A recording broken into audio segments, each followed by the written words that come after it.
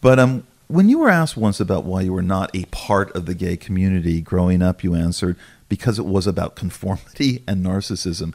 Well, I felt the same way, and I feel the same way now. I don't think it's gotten any better. In fact, it's been conforming into the point of invisibility. What has changed in terms of, again, you're right, generalizations, but you must hang out with a fair amount of young men and men in general who are gay friends. Yeah.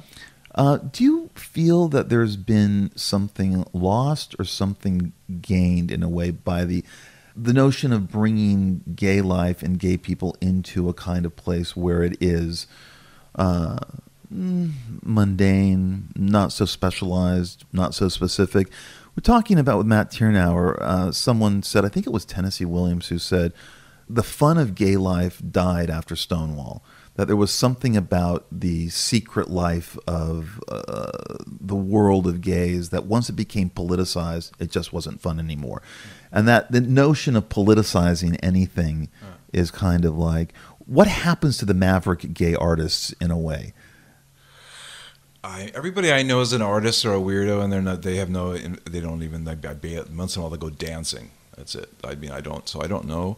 I mean, it seems to me it hasn't changed at all.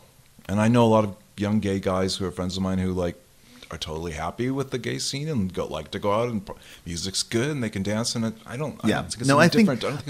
And I think it's true. I mean, in terms of like Sarah Silverman saying recently that the term gay is going to go the way of the term colored, that it's just being made into something that's part of society. But do you believe in conventional notions of masculinity?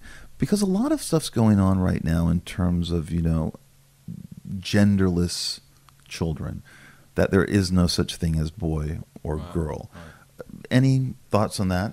Oh, I like experimentation, so I find it fascinating. I'm like, yeah, sure, great, awesome. I don't know. I like reinvention and confusion and all that stuff. So I find it super. I'm totally into it, but I don't have to deal with it on a practical level, so it's really easy for me to sit back and think about it that way. But yeah, I find it all really interesting.